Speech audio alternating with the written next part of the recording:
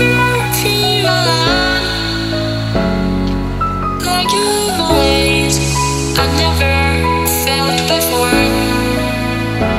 so I'm back with another video. So today's video is going to be a little bit different. I want to do like a do-it-yourself blackhead removal mask.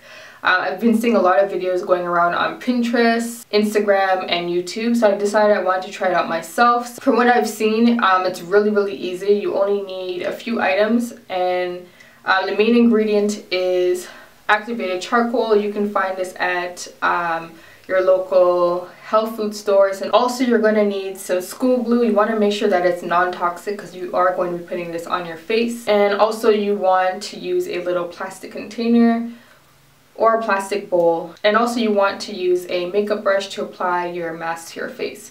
So I've never done this before, so I'm a little bit nervous to see how this is gonna work. I hope it works because I do have a lot of blackheads on my face, especially on the left side of my face, right above the cheek area.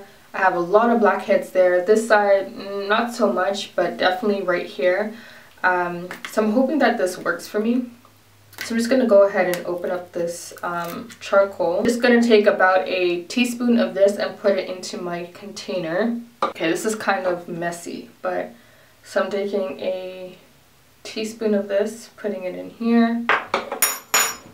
And then I'm going to go ahead with the glue. Alright, so I'm just going to take a little bit of the glue, and I'm going to add about a teaspoon of it as well. I've never made it before, so I'm not too sure how much I'm supposed to put, but yeah. So I'm just going to take my little brush and I'm just going to go ahead and mix that up.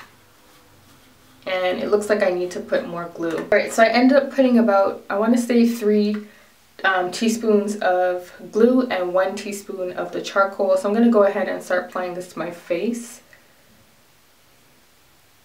And we want to stay away from your eyes and also anywhere where you have hair, like your eyebrows.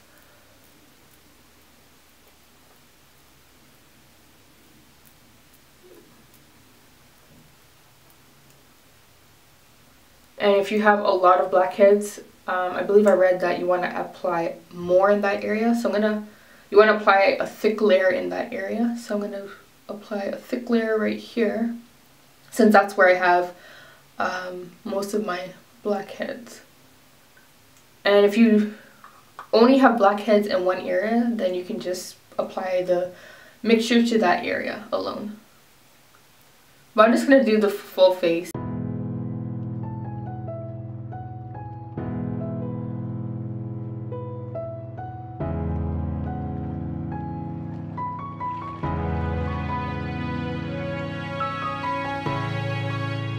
So you want to make sure you're away from your eyebrows and also your hairline, or you're going to be left with no edges and no eyebrows. So I'm going to try my best not to go too close and stay away from your eyes. And I believe they said you want to leave this on for, I think, 20 minutes or so. So this is what the mask looks like after I finished applying it to my face. As you can see, it's still wet. It's only been about a few seconds, so I'm just going to let this sit for about 20 minutes and I'll be back. This is what the mask looks like after 20 minutes, and I'm trying to lift the edges, and to be honest, it's really painful, at least for me. So again, I'm just trying to lift the edges, being very gentle. And the reason why it's painful is because we have tiny little hairs all over our face.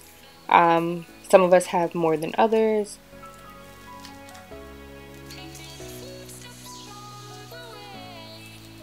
The more hair you have on your face, the more painful it would be. So you just want to take your time and you want to pull up. So I was just examining the mask and this is what it looks like. I found a little blackhead / whitehead. It was pretty big. So I'm just continuing doing the same thing. This area was really painful for me.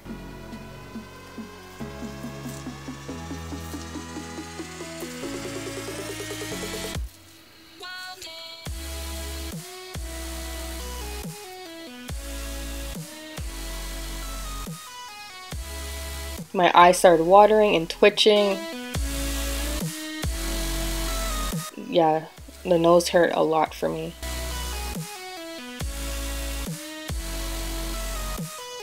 You just want to take your time.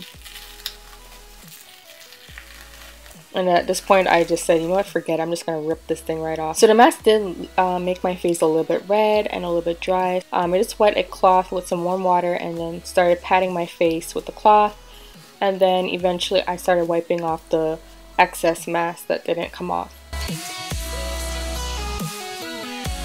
So here's a close-up of what my mask looked like after I peeled it off. You can really see all those tiny little whiteheads.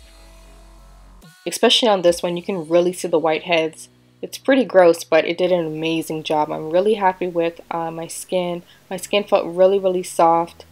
And this is what my skin looked like after removing the mask. I didn't apply anything. And if you look closely, you can see all the little holes in my skin, especially right here. You can see a huge hole. That's where the big whitehead came out of. And that's what my skin is looking like. After my first attempt, I did it 3 more times, and this is definitely going to be a part of my new regimen. This mask was really easy to make, and it only cost about 10 bucks for me to buy the materials. Honestly, I don't even remember anymore. Either CVS or Walgreens. I went to both stores. And this was, I believe, $10.99. And here in